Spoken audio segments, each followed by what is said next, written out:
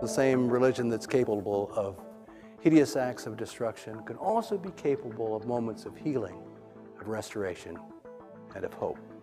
But educate a girl, and you educate her entire family. There is a sun within every person. When that anger sets in, write it. Write the letters, but don't send them. You never want to leave concrete proof of insanity.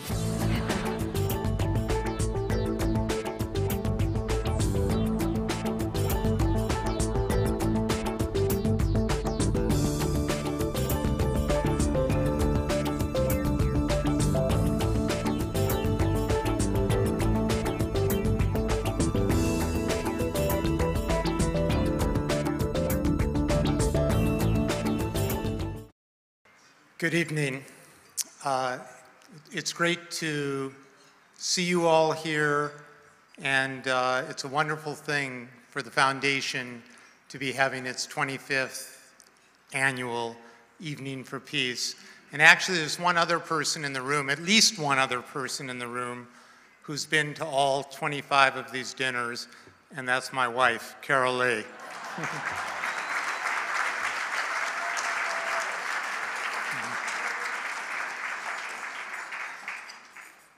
And my great support. We are gathering at a time of renewed hope for peace, and we're honoring two outstanding individuals tonight, Reverend George Regas and Stanley Sheinbaum, who have together, probably often behind the scenes, dedicated more than a century to works of peace and justice. This evening will shine a light on their acts of peace and world citizenship, and it's our hope that their lives will inspire all of us, and particularly the young people who are here with us tonight. We hope it will inspire them to lives of greater courage, compassion, and commitment. Renewed hope is necessary, but it is not sufficient. We still live in a world in which conflicts are too often settled by force rather than law, in which we spend far too much of our precious resources, human and economic, on war and its preparations. Right now, the world's nations are spending approximately $1.3 trillion annually on military preparations and war, with the United States spending nearly half of that amount. Since the beginning of the nuclear age, as you saw earlier in the little tape that was played, the United States alone has spent $7.5 trillion on nuclear weapons and their delivery systems, and we're still, at this point in time, spending more than $50 billion annually on nuclear weapons. We need change in our world, and I dare say, change is coming. One thing that is absolutely certain is that nuclear weapons do not and cannot provide protection to their possessors. They can be used to commit monstrous acts of mass murder by a first strike or in retaliation for a preceding attack, but they cannot protect their possessors. The only way we can be sure that we are safe from a nuclear attack is by abolishing these weapons. This is what President-elect Obama has said, and I'm going to quote him now. "A world without nuclear weapons is profoundly in America's interest and the world's interest. It is our responsibility to make the commitment and do the hard work to make this vision a reality," unquote. That's the vision of our new president, a very different vision than we've been seeing over the last many years.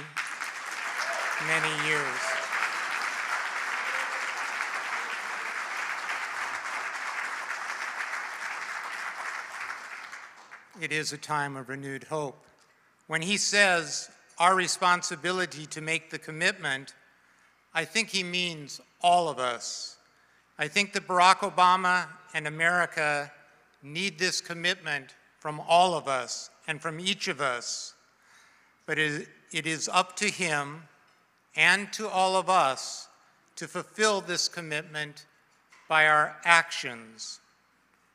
At the Foundation, we have developed a nuclear disarmament agenda for President Obama during his first 100 days in office. We ask that he take 3 steps. It's up on the screen, but I think the print may be too small. First, we ask him to make a public commitment for U.S. leadership for a world free of nuclear weapons, and to do this in a major foreign policy address. Second, we ask him to open bilateral negotiations with the Russians on a range of nuclear policy issues, from taking these weapons off high alert status, to no first use, to dramatically reducing the numbers. We need Russia as a partner on this journey to sanity. Third, we ask him to initiate global action to convene a meeting of all 9 nuclear weapons states in order to negotiate a treaty for the phased, verifiable, irreversible, and transparent elimination of all nuclear weapons by the year 2020.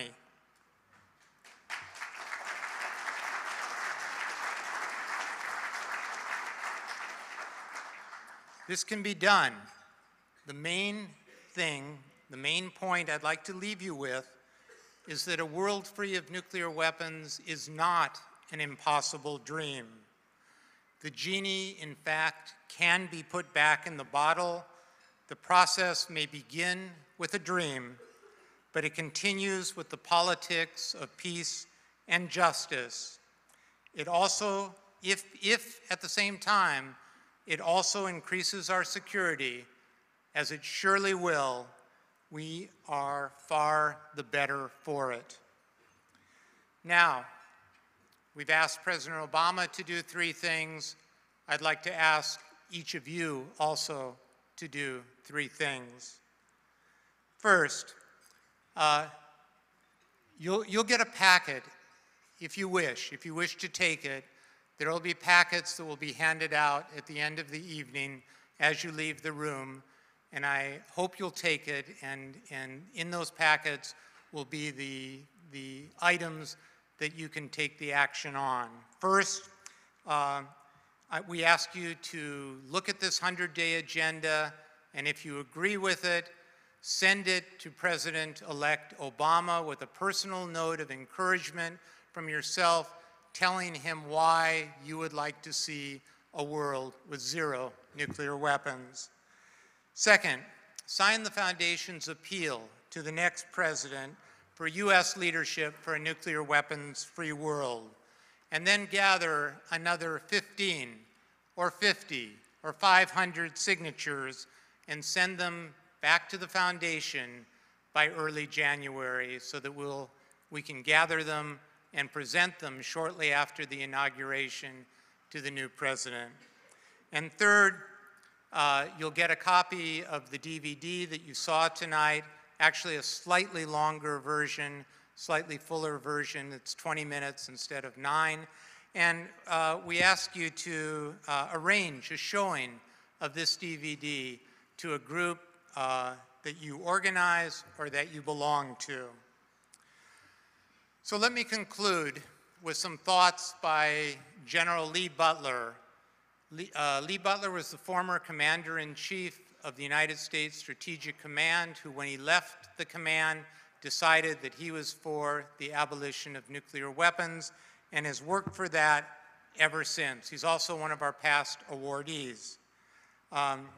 Lee Butler, speaking about nuclear weapons, said this: "We cannot at once keep sacred the miracle of existence and hold sacrosanct the capacity to destroy it. it is time to reassert the primacy of individual conscience, the voice of reason, and the rightful interests of humanity. I believe that the Nuclear Age Peace Foundation and each of you have an important role to play in our transformation to a peaceful and nuclear weapons-free world. Your hope, commitment, involvement, and support are making and will continue to make all the difference. We thank you for being here, and we thank you so much for caring about these incredibly important issues. Thank you.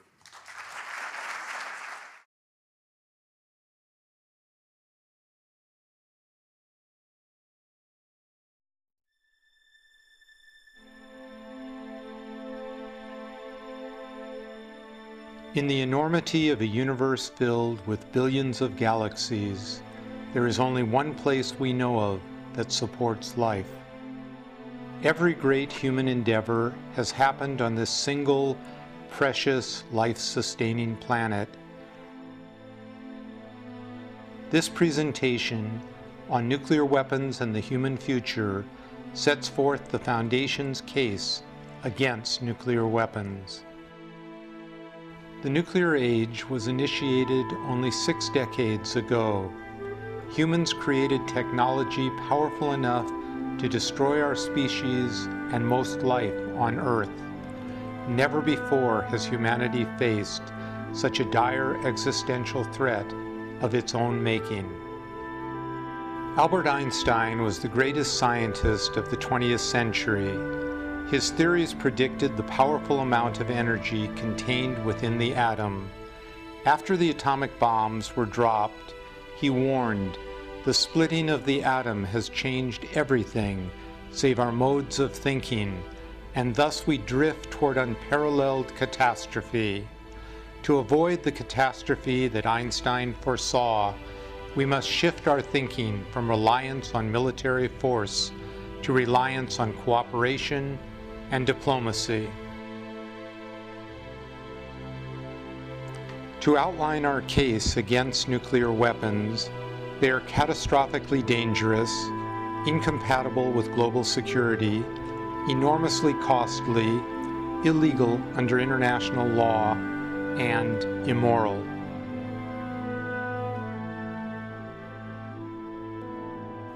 Nuclear weapons are catastrophically dangerous. They threaten all inhabitants of Earth. One nuclear weapon can destroy a city. A few nuclear weapons can destroy a country. Even a small nuclear exchange could threaten civilization. In today's world, there are about 26,000 nuclear warheads. 12,000 of these are operationally deployed, and 3,500 are thought to be on hair-trigger alert, ready to be fired within minutes of an order to do so. Currently, 9 countries have nuclear weapons: Russia, the United States, France, Israel, the United Kingdom, China, Pakistan, India, and most recently, North Korea. More than 95% of all nuclear weapons are in the arsenals of the United States and Russia. War is not waged just by nation-states. In today's world, we cannot rule out the possibility of nuclear terrorism. If even a small and crudely constructed nuclear bomb were to be used in a major city like New York, the death toll could exceed 1 million. According to Graham Allison of Harvard's Belfer Center for Science and International Affairs, a detonation in Manhattan could kill everyone within a half-mile radius of Times Square. Even more would die from collapsing buildings, fire, and fallout. Allison estimates that the chances of a terrorist nuclear attack in the next decade are greater than 50%. Nuclear weapons are incompatible with global security. Despite the obvious catastrophic danger of nuclear weapons, their deployment has been justified by a belief in nuclear deterrence, the prevention of attack by the threat of overwhelming retaliation. Deterrence is only a theory. If it was intended to make the world safer, it has failed. In fact, it has led to nuclear arms races and nuclear proliferation, making the world a more dangerous place. Deterrence can fail when an enemy, such as Osama bin Laden, cannot be located. In such a situation, the threat of retaliation is not credible. Since the beginning of the nuclear age, these weapons and their delivery systems have cost the United States more than $7.5 trillion. In 2006, the United States spent about $54 billion on nuclear weapons and their delivery systems, far higher than during the Cold War. Nuclear weapons are illegal under international law. Nuclear weapons destroy indiscriminately soldiers and civilians, men, women, and children, the aged and the newly born, the healthy and the infirm. Weapons that kill indiscriminately, cause unnecessary suffering, or are disproportionate to a preceding attack are illegal under international humanitarian law, the law of warfare. Nuclear weapons are immoral. They are immoral for the same reasons they are illegal. They kill indiscriminately and cause unnecessary suffering through the short and long-term effects of radiation. Humanity has a choice. We can continue with business as usual, or we can eliminate nuclear weapons before they eliminate us. Achieving change requires vision, leadership, and public pressure. To eliminate nuclear weapons, you must first have a vision of a world free of nuclear weapons. The Dalai Lama has stated, "In the event of a nuclear war, there will be no victors because there will be no survivors." Is it not logical that we should remove the cause for our own destruction when we know the cause and have both the time and means to do so? We are calling upon you to help make this campaign a success by taking 3 steps. First, join with others who care about peace and nuclear disarmament. Visit our website at wagingpeace.org, where you can find out more about our national campaign to abolish nuclear weapons. There you can sign the appeal to the next president. You can also sign up to receive our monthly e-newsletter, The Sunflower, and join the Foundation's Turn the Tide campaign to receive regular updates on legislation and opportunities to contact your congressional representatives. Second, make your voice heard. Sign the appeal to the next president. Question candidates about their policies on nuclear weapons and peace, and help educate them on the issues. Lastly, vote your conscience. Third, share the message. Help spread the appeal to the next president. Get your friends, family, and co-workers to sign the appeal online or print hard copies from our website. Show this DVD to a friend or neighbor. Additionally, organize a showing or contact the Foundation to arrange a presentation to your group or organization. If you are a student, be a leader for peace. Join the Foundation's Think Outside the Bomb network at thinkoutsidethebomb.org. Enter our International Nuclear Disarmament Video Contest featuring creative videos from around the world, exposure of your work on our website, and great prizes. Bring nuclear issues to your campus through an existing group or start a new one, and investigate links to militarism and nuclearism on your campus. We invite you to join our committed team by becoming an active participant in our campaign for U.S. leadership for a nuclear weapons-free world. To learn more about nuclear weapons issues, please visit our award-winning websites, wagingpeace.org and nuclearfiles.org.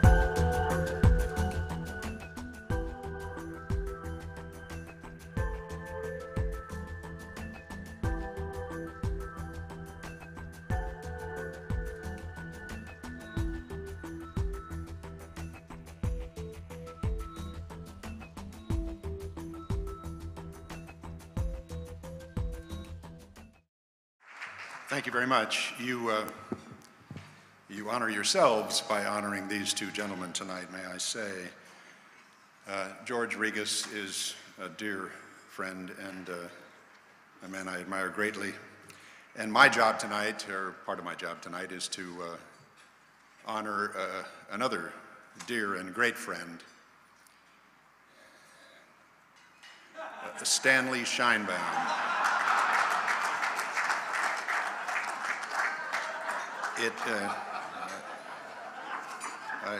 I wrote some things down here because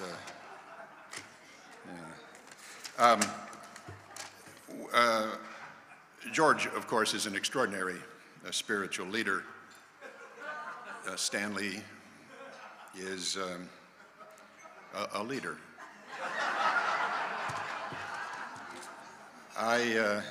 You know, it's really silly, but being asked to, in a limited number of minutes, speak to this extraordinary man is like being someone from Lilliput being asked to describe Gulliver. I have known and loved and followed Stanley Sheinbaum for 35 years. I met him at the event that he put together that saved Daniel Ellsberg's life, effectively. And I'm honored to be able to say that, and I'm just even more honored to be able to say that Stanley has known me for about the last 2 years. At least acknowledges knowing me now. It's been an extraordinary time that I have been following this man and watching him and learning from him. He is someone that's the kind of life that he has led has been hard to understand. You did an extraordinary job here when you described him talking about his work with kings and princes and presidents and the work he has done in terms of bringing us toward peace in the Middle East, the work he has done throughout the world.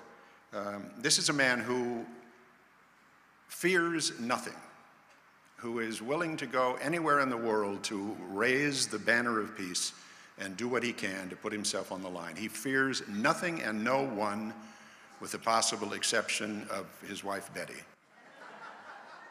The two of them have had in their homes a virtual salon of world issues, and the leaders of the world who have come to them and been honored in doing so because they have allowed us, those of us who care, to struggle with the issues of the world, and with Stanley and Betty's guidance have come to an understanding of the right way to go about pursuing peace. When I'm given the opportunity to speak about Stanley, I always look to other people whose words can somehow hopefully be more piercing in terms of the revelation of what Stanley is and what he means to me. Václav Havel said, for instance, the salvation of this human world lies nowhere else than in the human heart, in the human power to reflect, in human meekness, and in human responsibility.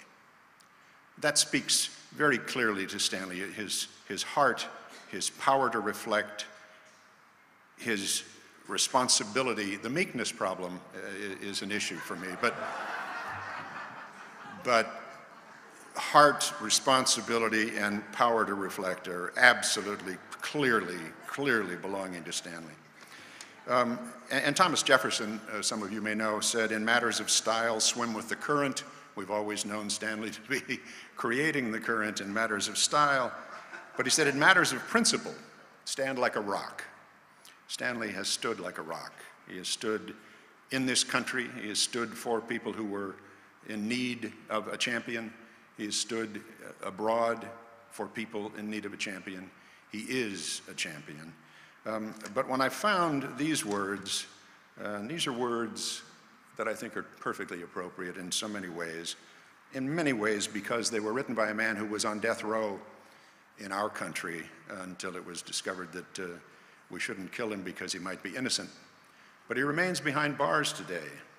And he wrote this, he said, our journey, the lanes we tread, unfolds not only within the depths of our souls, but through words and deeds in the world.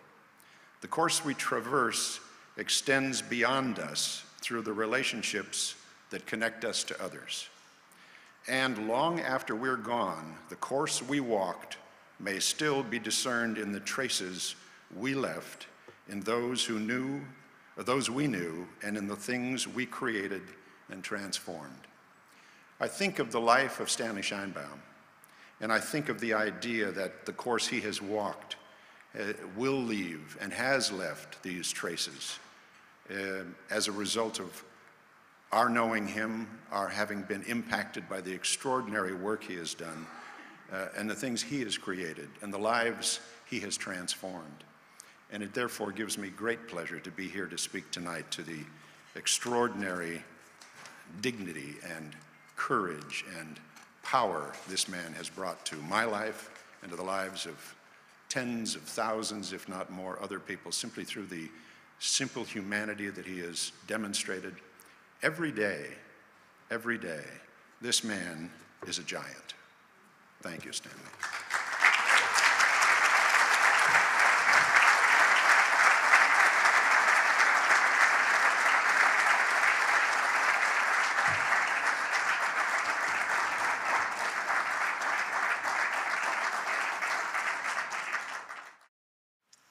And now the Nuclear Age Peace Foundation is pleased to present its 2008 World Citizenship Award to Stanley K. Sheinbaum for his sustained and courageous efforts to forge peace and create new dialogue between old adversaries.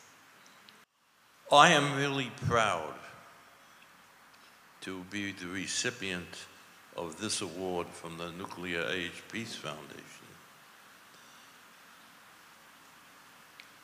It is of critical importance that its work be carried on and made a major component of what this country and other societies engage in. I want to thank David Krieger. I want to thank the board of the Nuclear Age Peace Foundation, and I want to thank everybody who's here tonight.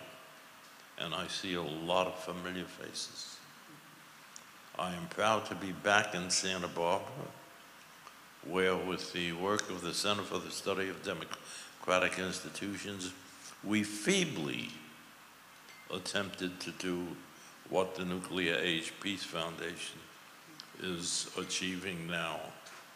And the work of this evening is a major step.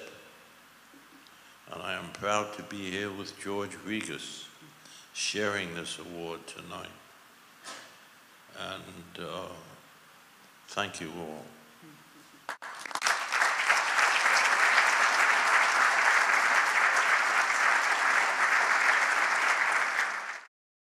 The ancient prophet Micah said, "What does the Lord require of you?" 3 things: to act justly, to love mercy, and to walk humbly with your God. It's a pretty good explanation of who Reverend Regas is. The fascinating thing about the ancient prophets was that they were able to speak the truth with divine inspiration, and if the people and the leaders heard, they were actually able, they had the power to actually change public opinion and entire nations would move in a different direction. And I'll never forget the first time I heard the Reverend George Regas speak. It was shortly after the United States invaded Iraq. And every one of us in this room were very distraught. I know I was. And it was a very discouraging time. And I went to hear Reverend Regas speak. And what he said had made such an imprint on my heart that I think I went home and recited that message verbatim to my husband. And I thought at that time, how like the ancient prophets you are.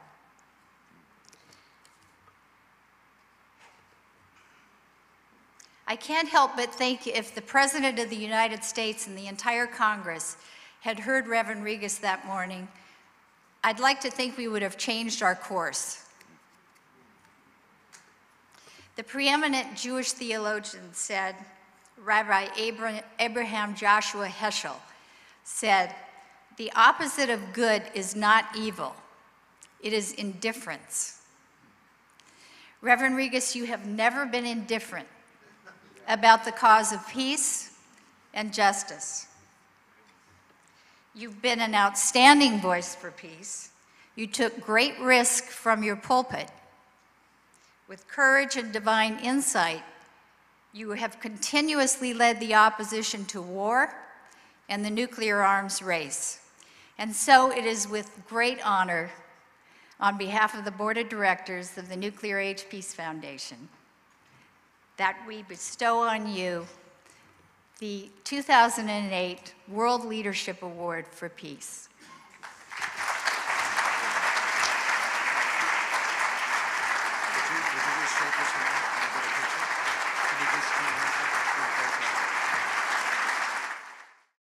It's wonderful to see so many of you here on this night, and to be honored along with Stanley means so much to me. For Stanley and I have been friends, co-workers, colleagues for almost 30 years. Stanley is a great man, and I love him dearly.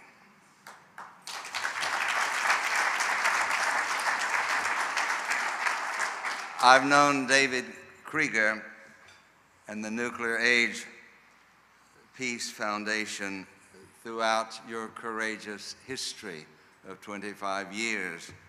We have been together, and what important, innovative, challenging work you have done over those critical years, and I'm proud to be part of it. It's really a profound honor to follow people like the Dalai Lama and Jody Williams and Desmond Tutu. And then coming after last year's honorees, the incomparable singing trio, Peter, Paul, and Mary, I feel like I should sing Blowing in the Wind, or If I Had a Hammer. But Mary Regas said, please spare them.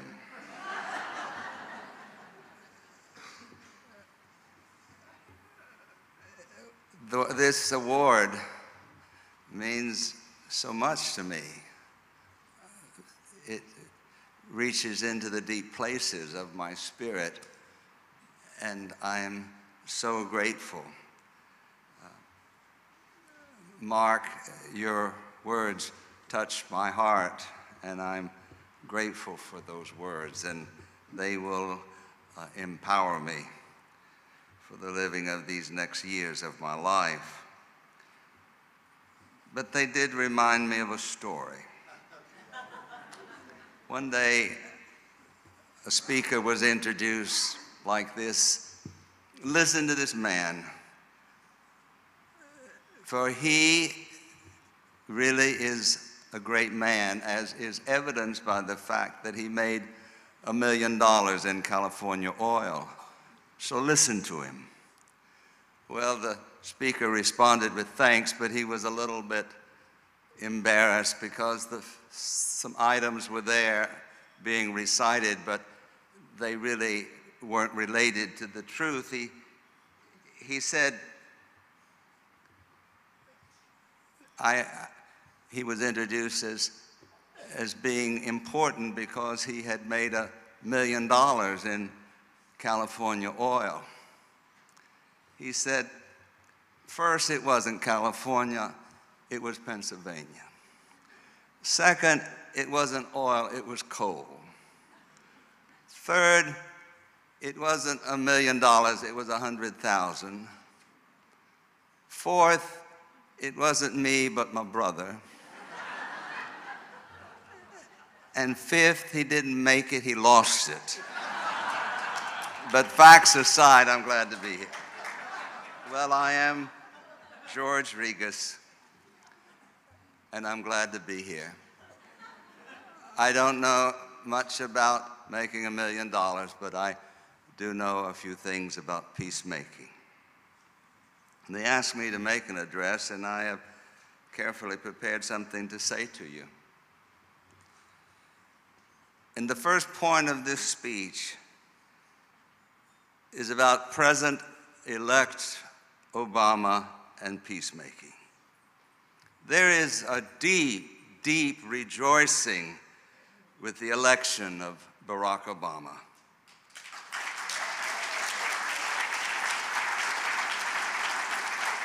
All over the world, Obama's election has sent a message that hope is viable, that change is really possible, and that peace is on its way.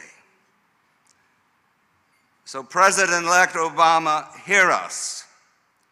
Your first decision as president must be to instruct the Joint Chiefs of Staff to prepare a sensible plan of ending the Iraq war and occupation. Get us out of Iraq. No more arguments about timetables. And if you establish a peace department and allow Rabbi Leonard Bierman and me to head it up, and then allow us to bring onto our active board Reverend Ann Howard and Rabbi Stephen Jacobs and Stanley Sheinbaum and Dr. Nazir Khaja and Mike Farrell and Bob Scheer and Steve Rohde, then we will have peace in this world.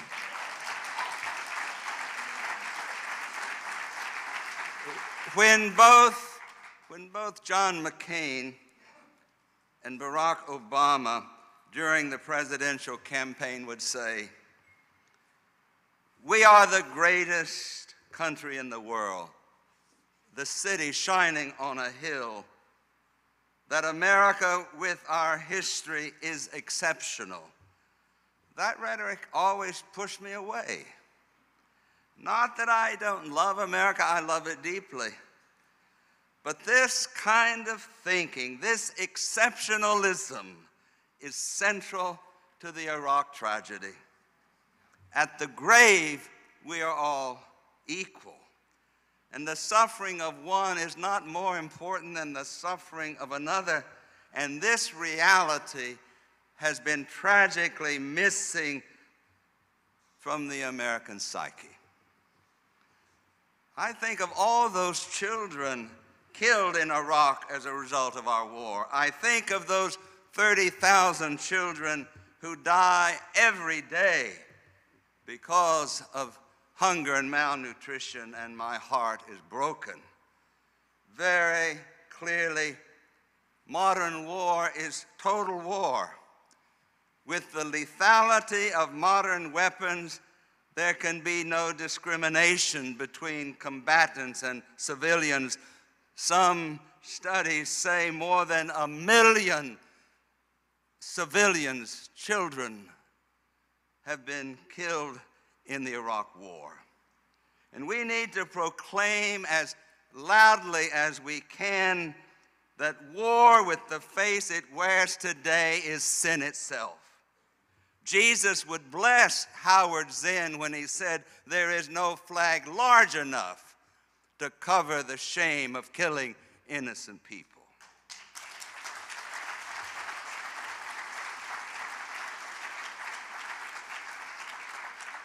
The sin and evil at the heart of this war, this Bush war in Iraq, is the belief that an American child is of more value than an Iraqi child, that an American baby is more precious than an Iraqi baby. Therefore, a reaffirmation of our common humanity and our equality in joy and in pain must be given primacy if there's ever to be peace on this earth. Barack Obama must restore American moral credibility, closing Guantanamo, banning all torture, and ending the war in Iraq and our occupation. That will provide a start, but only that. He must inspire the world, as he has America, that great things are possible and that we can have a world without war. My second point, the worldwide economic crises are overwhelming. They are significant moral issues surrounding this bleak situation. Larry Bartels of Princeton University is one of the country's leading political scientists, and he has some provocative things to say in his new book, Unequal Democracy, the Political Economy of the New Gilded Age. He says, from the 1940s to the 1970s, the real income of the poorest fifth of Americans more than doubled, advancing faster than any other quintile. And since 1974, the pattern has been skewed significantly toward the rich.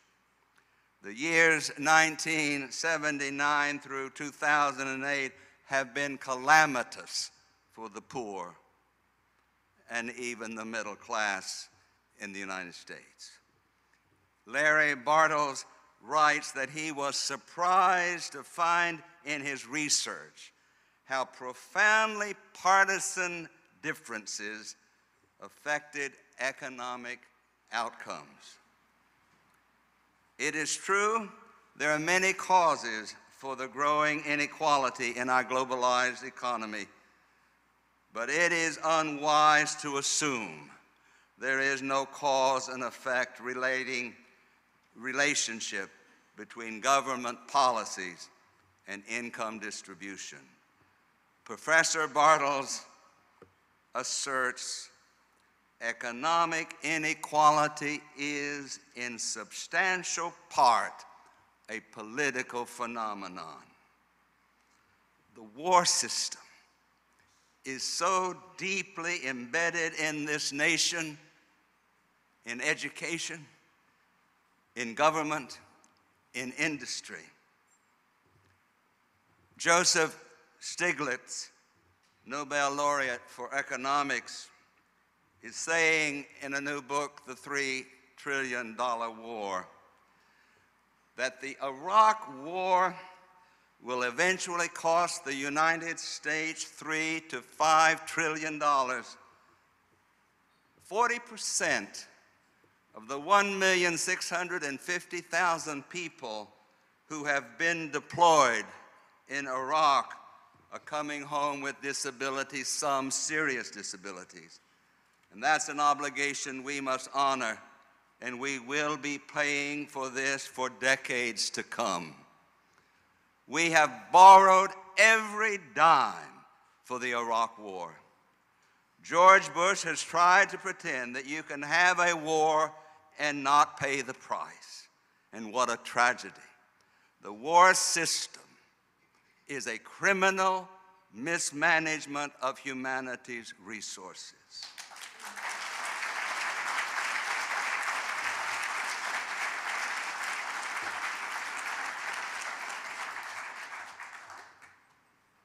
My third point deals with nuclear weapons. The political reality that nuclear war still remains an option for America, Russia, China, Britain, France, Pakistan, India, and Israel, North Korea. That reality is the paramount moral issue of our time. James Carroll, whom many of us respect and love, his writings, wrote in the Boston Globe, October 13, 2008, a column where he says the word meltdown comes naturally to the lips this last week, referring to the collapse of the financial markets. But Carroll talks about another meltdown, which is the purpose of the nuclear bomb. He says the economic meltdown caused us to ignore a much greater problem. That very week, over the signature of the Secretary of Defense, Robert Gates, and the Secretary of Energy, Samuel Bodman, the government released the statement, National Security and Nuclear Weapons in the 21st Century. The two officials argue that the time has come for the development of new nuclear weapons, the so-called Reliable Replacement Warheads, RRW, because nuclear weapons remain an essential and enduring element, they say, of American military strategy. And the aging arsenal of several thousand deployed nukes and many more stored nukes must be replaced. Obviously, Bush will not succeed in this new nuclear weapons proposal. He will not get it approved in Congress.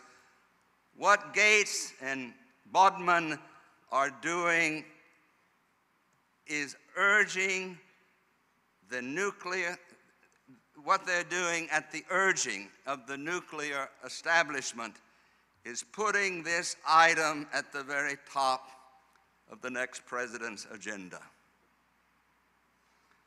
For 20 years, the United States has been ambivalent about the nuclear arsenal. And that indecision was enshrined in the policy that America would lead the post-Cold War world in the ongoing reduction of nuclear weapons, aiming at the ultimate abolition called for by the Nuclear Non-Proliferation Treaty. However, at the same time, we would maintain a sizable nuclear force, both deployed and stored, as a protection, a hedge, against the reemergence of some Cold War-style threat. This nuclear policy was deadly contradicting. It simply made the U.S. leadership on meaningful nuclear weapons reduction impossible. Today, nuclear nations want to renew and expand their arsenals, keeping their own nuclear advantage, and non-nuclear states, especially Iran, are moving towards acquiring nuclear weapons. And the Gates-Bodman recent proposal is saying that if the policy of deterrence fails, these are their words, there will be an actual use of nuclear weapons to defeat an enemy. That is incomprehensible. Once nuclear war begins, all nations and all notions of victory and defeat are meaningless. Rabbi Bierman, Leo Beck Temple, and I, along with All Saints, for 10 years, 1979 to 1990, we had the Interfaith Synod to reverse the nuclear arms race. And I can still hear the words of Dr. Marvin Goldberger, distinguished physicist and former president of Caltech. He spoke at one of our meetings these words: "Those who use the rhetoric that suggests we can survive and win a nuclear war are certifiably insane. Such rhetoric is the greatest illusion of our day. It points to the moral bankruptcy of our age." The Non-Proliferation Treaty has integrity only if we are committed to the centerpiece of that treaty, a movement towards nuclear abolition. In the United States, the public has been manipulated to focus almost exclusively on nuclear proliferation. And so there is no attention given to the possession and the continued development of nuclear weapons and the thinly disguised reliance on their threatened use. When we deal with Iran, we are using a nuclear double standard. We only discuss proliferation. The United States must commit to nuclear disarmament if we are to have integrity.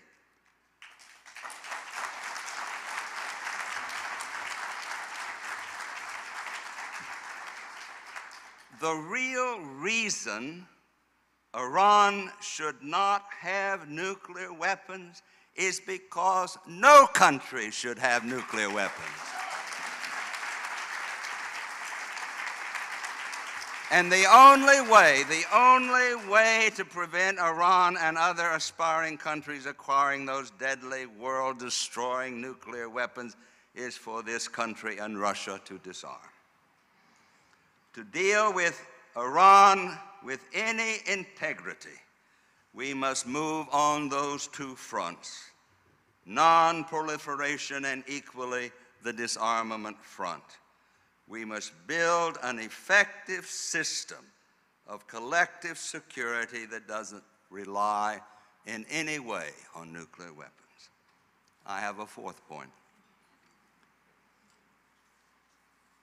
The time they've given me is almost run out, but not quite. None of this will happen without you and me. If there is to be a progressive agenda, Barack Obama must use his bully pulpit to continue to inspire and educate America to move this country in a new direction. But he needs a grassroots movement for peace.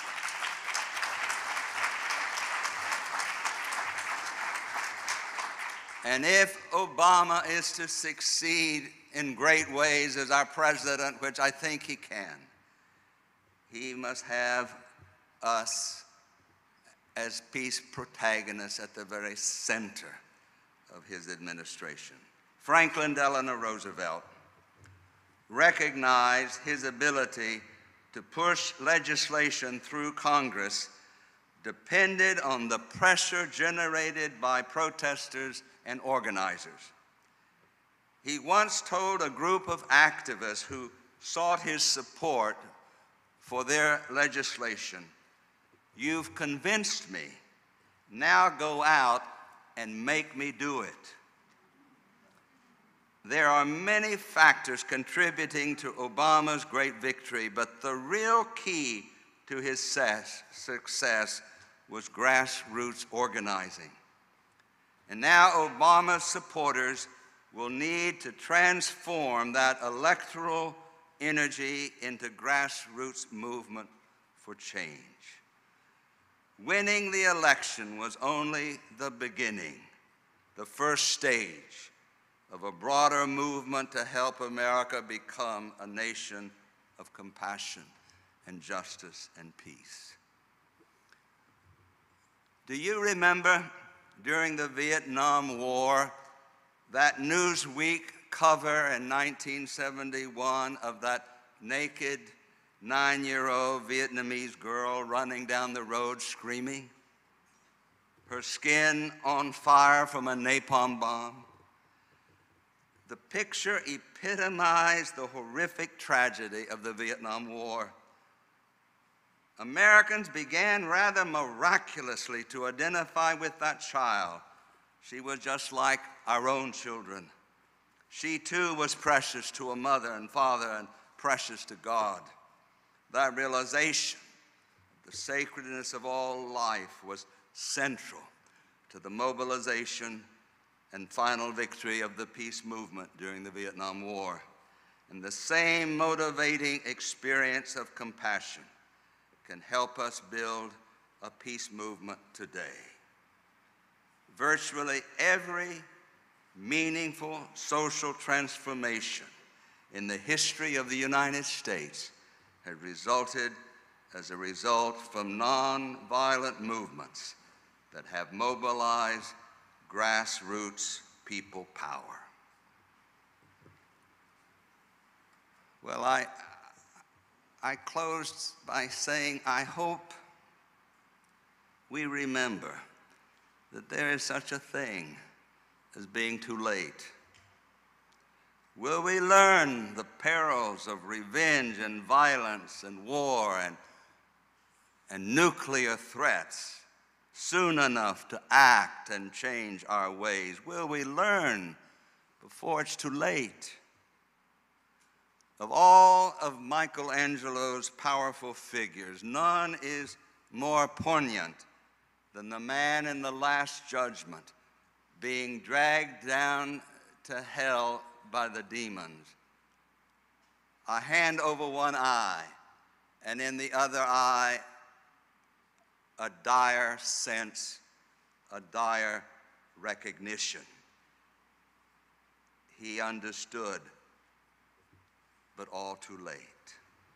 Michelangelo was right. Hell is truth seen too late. Tonight, we mobilize. Tonight, we mobilize. Thank you very much.